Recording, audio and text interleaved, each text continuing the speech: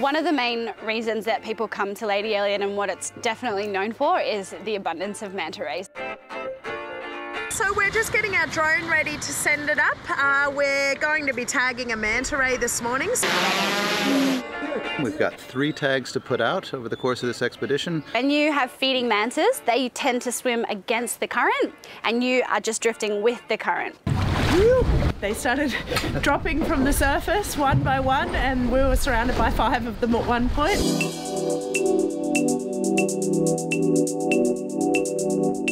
Lady Elliot is known as home of the manta, and one of the reasons for that is we have one of the largest known aggregation sites for manta rays along the east coast of Australia.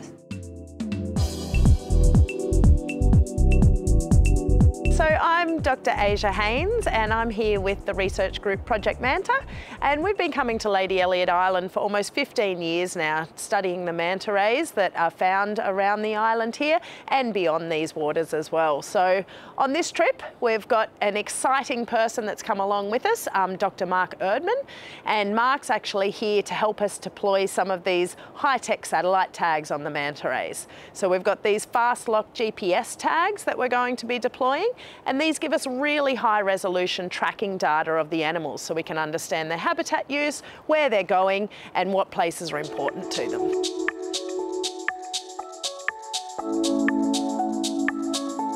So over the next 2 weeks, we're going to be collecting photo IDs of the manta rays. We've got a long-running photo ID database of them where we've recorded almost 1,500 individuals, and 1,000 of them have been found in the waters around Lady Elliot Island.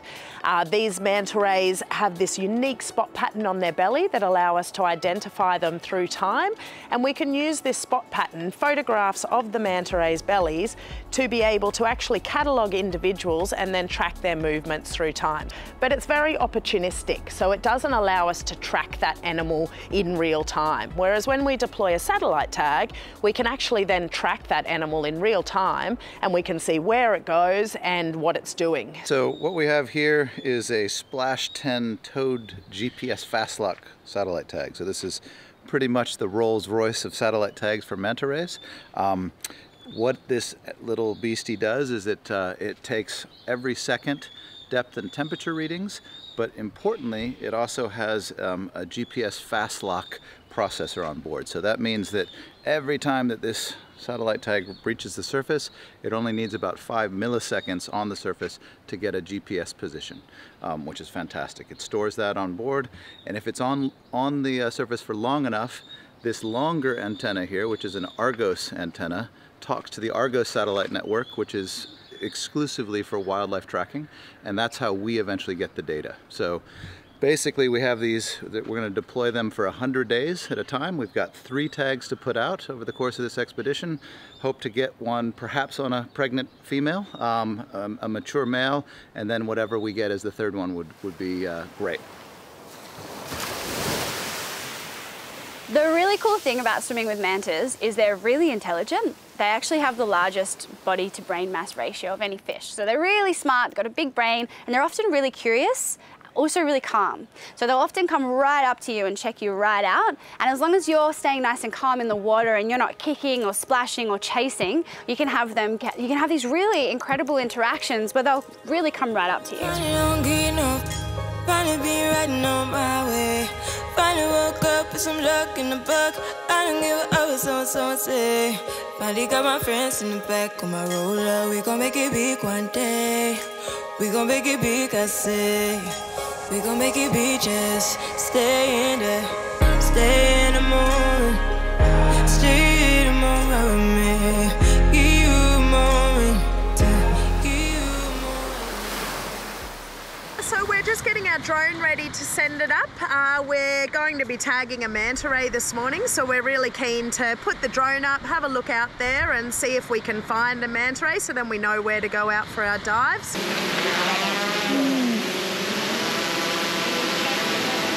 Okay, I'm going to go a bit higher than this. I'm going to go out towards Lighthouse. Drone technology has come a long way recently, and we're actually able to use these units to locate where the animals are, and then we can hover above them and we can actually gain fantastic bird's eye view of their behaviour. So we're using this to investigate their feeding patterns around the island, also their courtship behaviour, and potentially not on this trip, but a future aim is to be able to accurately gather size measurements of the individuals using the drone technology.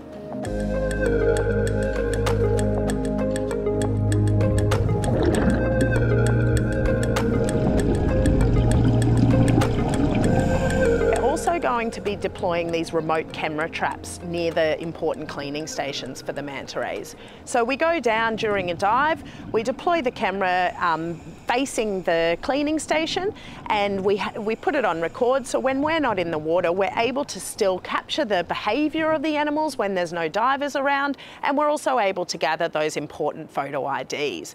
So when we return from the dive, we download the SD cards off our camera traps, and we're able to pull all the data off them from over a long period of time while they've been out in the water. And we're just downloading them from this morning's dive, and sometimes you get some really funny bits of information off these traps.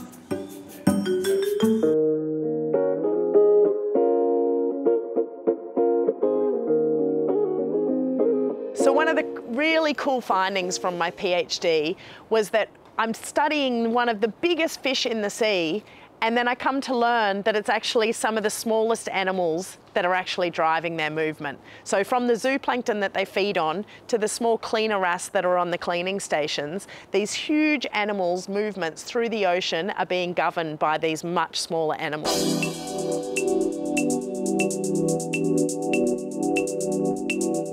Part of our broader Leaf to Reef research project, one of the aims is to actually analyse the plankton community that is around Lady Elliot Island.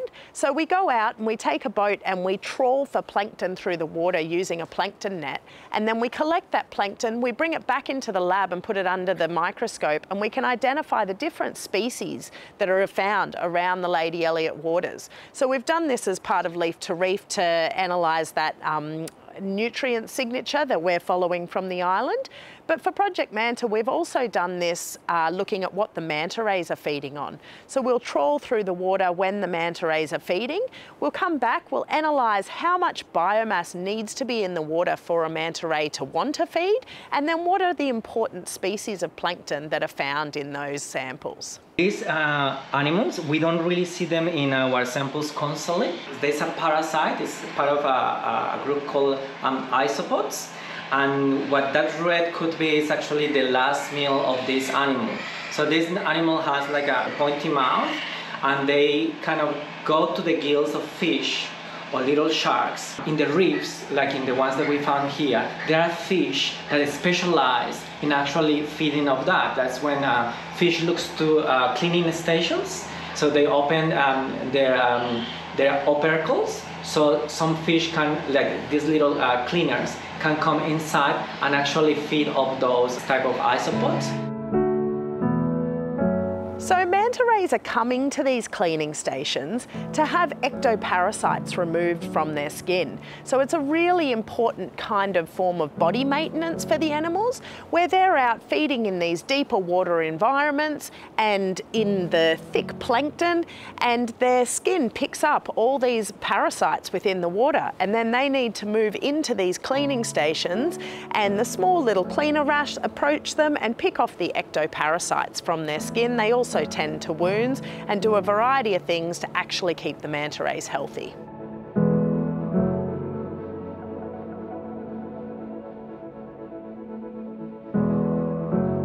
Crazy amount of preparation. When we do deploy these tags, or when we take the biopsies of the animals, their welfare is foremost in our mind. So we do go through rigorous paperwork to do the work that we do. We apply for animal ethics, we get permitting from the marine park. We're in the game of understanding what these animals are doing for their conservation, so we're not wanting to injure them or impact their behaviours or activities.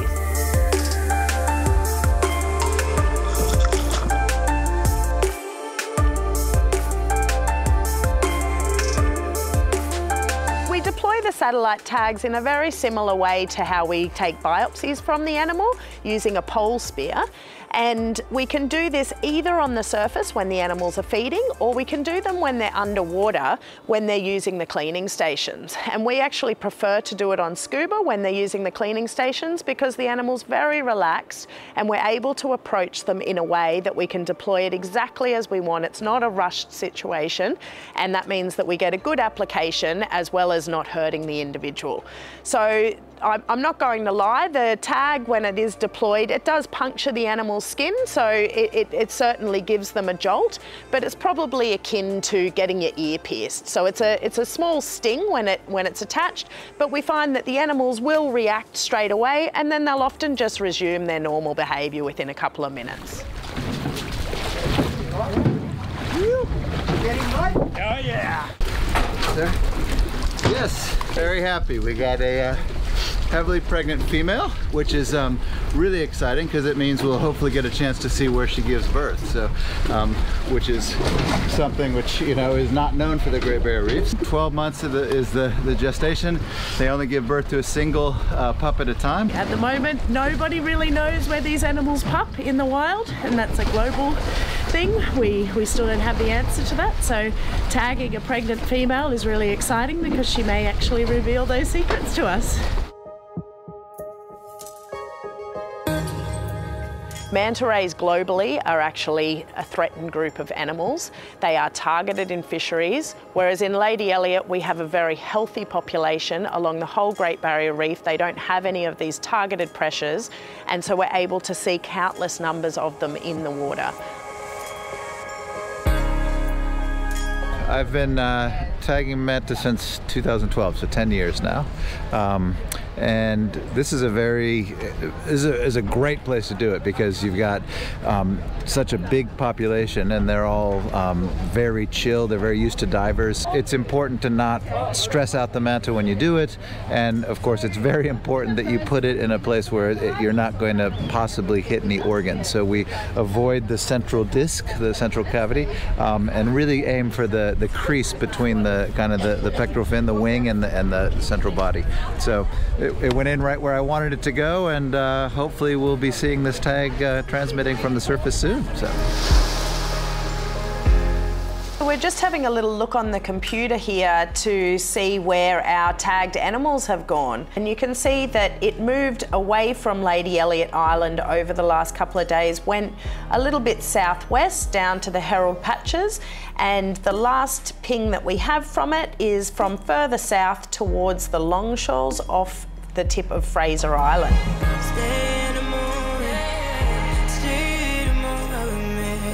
I've been in the water at Lady Elliot during a feeding aggregation of up to 60 animals, where you can't even believe you've got these spaceships moving around you in the most majestic way. I can help people get, you know, a really incredible experience by getting them to stop and slow down, knowing, you know, that a manta might come in a little bit closer. So yeah, for me, yeah, it's just really, really special that I can share something that I love so much and see that bring such joy to other people. I know you're hiding, but come watch the skyline with me.